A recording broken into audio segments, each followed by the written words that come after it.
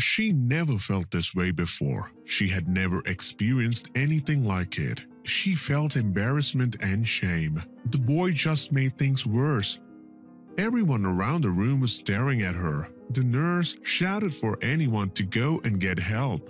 The principal quickly called the father, telling them they never encountered anything like this. How bad was it? Hannah Combs lived in Harker Heights, Texas. This town was small enough that everyone was neighborly and knew each other. Unlike other kids, she was excited to start school after the summer vacation. She was told to be careful since high school was different from middle school. Her school in particular had culture around bullying freshmen. Hannah didn't pay much attention. She was extroverted and knew she'd find friends. Hannah was looking forward to going back because lately she had only been thinking about boys. She couldn't wait for her first kiss, but she knew all too well how teen boys could be. They'd analyze her and find something wrong, like how nerdy or plain she was. She had heard a story about a girl who was teased ruthlessly because of having lice. She wanted to turn all of the boys' heads. The only feature that she liked about herself was her hair, if she was being honest. After watching only Marilyn Monroe movies during her summer vacation, Hannah wanted nothing more than blonde highlights. Her hairstylist told her it was a great idea and even gave her advice about the lice outbreak that was going around. Hannah kept looking at her hair in the mirror. It was a week before school and she was so happy with it. Even Betsy, her best friend, told her she looked great. The boys weren't ready for her. She had even spent a week planning the outfits that she would wear. With her new hair and her new outfits, she'd be the talk of the school. Nothing could ruin her first week of high school. 2 weeks went by without any problems, but she didn't get any attention from any of the boys at her school. There was nothing exciting happening like she expected. Hannah and Betsy scooped out the boys during their lunch break. Maybe it was just too early in the school year for anything to happen just yet.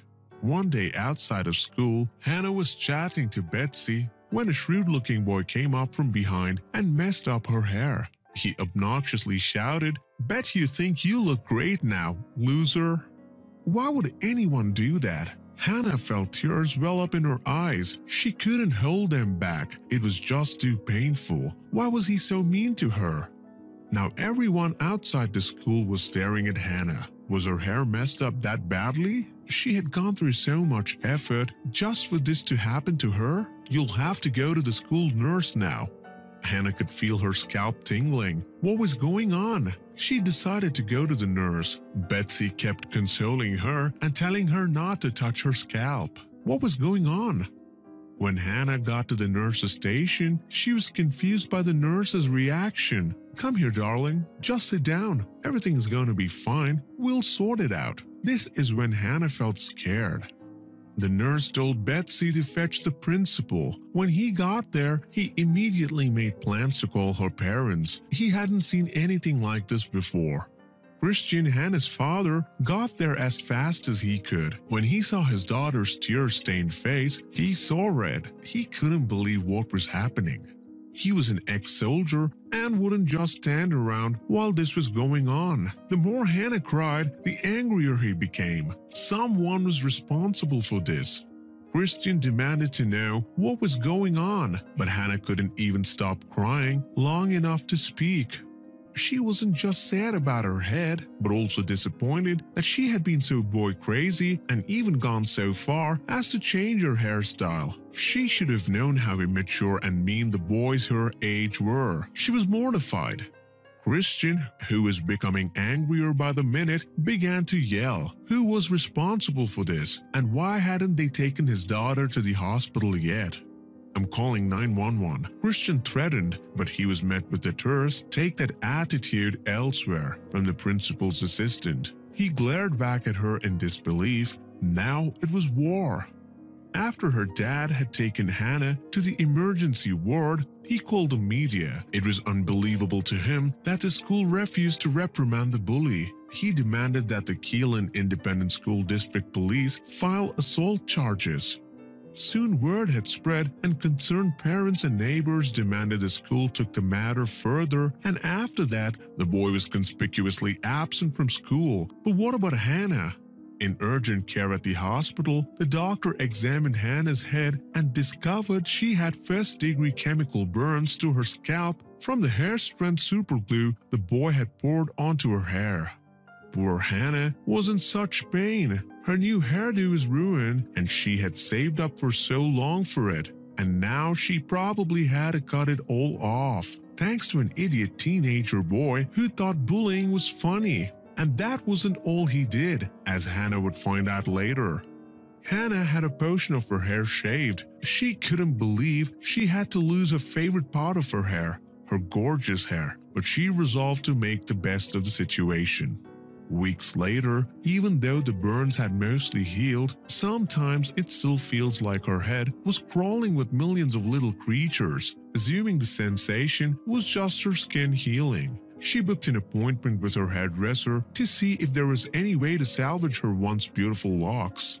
The hairdresser began combing Hannah's hair, as Hannah hadn't been able to do it herself for weeks. But when the hairdresser began to pull, there was that strange crawling sensation again. Hannah yelled for her to stop.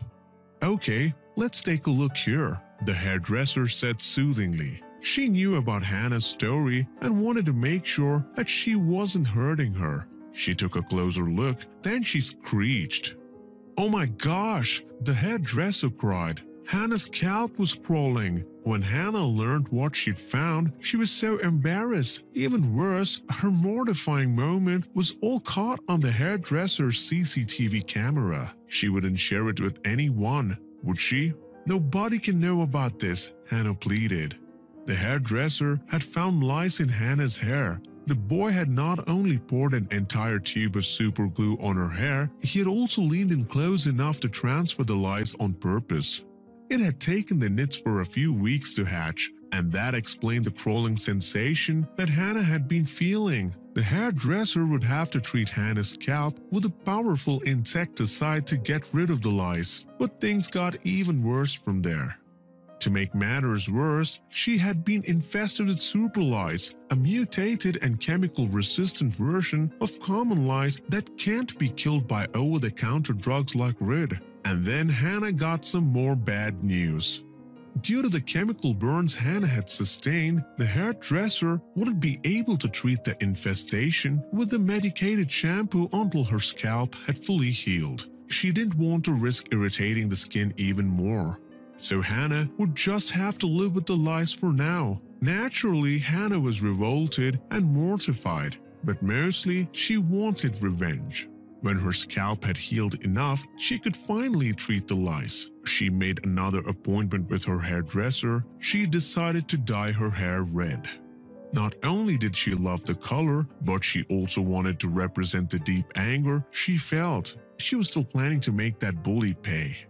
Hannah wasn't going to do it herself. She wanted to take a stand for every kid out there who had experienced bullying. Bullies shouldn't be getting away with their actions. Her mother and father supported her all the way. They started a Facebook community called Justice for Hannah to draw attention to the scourge of bullying. For too long it had been a problem at school, and they were going to do something about it. Hannah began sharing pictures and details of her ordeal. She also revealed that nothing had been done by the school to hold the bully accountable. Over the coming days and weeks, support poured in. Through the Facebook page, she was also able to get enough followers to sign a petition to get the school authorities to make the bully apologize publicly for what he had done. It also called for a suspension and compensation for Hannah's hospital bills. "I want to make a difference. I would like people to stand up for themselves. No one deserves to be bullied. It's not fair for anyone," Hannah said. "I'm just a normal kid with strong beliefs. When it comes to bullying, I stand up for people a lot because of it, but it's worth it." While that horrible boy had ruined her hair that she had loved so much and had purposefully given her lies, Hannah was determined not to let it affect her confidence. He simply wasn't going to win, she told herself. Bullying is wrong. Hannah wrote on the Justice for Hannah Facebook page, "Sometimes it's the bully that really needs the help. Maybe this has made him see that he has been doing things the wrong way." Although some suggested Hannah's parents pulled her out of school, her father believed that the bully should have to transfer. "I'm not going to put my daughter out and uproot her from her life because of what this kid did to her," Christian said. "That child that did this to her uprooted his life. He gave up the opportunity to go to Harker Heights when he committed the act. Then the school began to take the backlash seriously. In front of the entire school and parent body, the boy was made to apologize to Hannah. He added that he really liked her and only did what he did because he hadn't known how to express his feelings for her. Well, if that was how you express your feelings, then I think you have some serious growing up to do," was Hannah's reply, and walked off the stage to loud applause.